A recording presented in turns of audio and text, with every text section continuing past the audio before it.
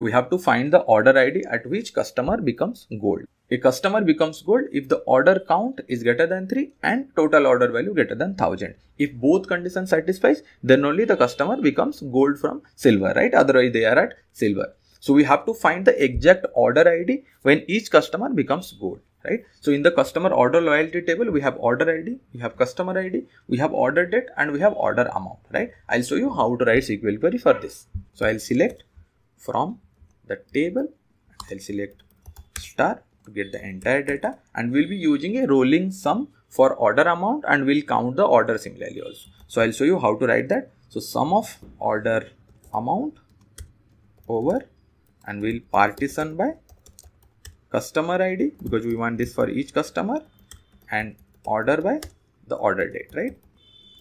And I'll use a ascending over here as rolling sum, right? And we'll do a similar thing to get the order count, but we'll use row number in place of sum, right? So row number and rest everything remains same. We'll delete the order amount as rolling order count, right? I'll remove the comma over here. So if I just run this part, see what we have done. We have done a rolling sum of all the order amounts for a single customer and order count, right? And we'll be using this as a CTE for our final query. So CTE as for the final output, I'll write from CTE and select star where the rolling sum is greater than 1000 as our question condition, and rolling order count is greater than 3, right? So if I just enter, so the output, so for the customer 001, it is the 4th order, and customer 002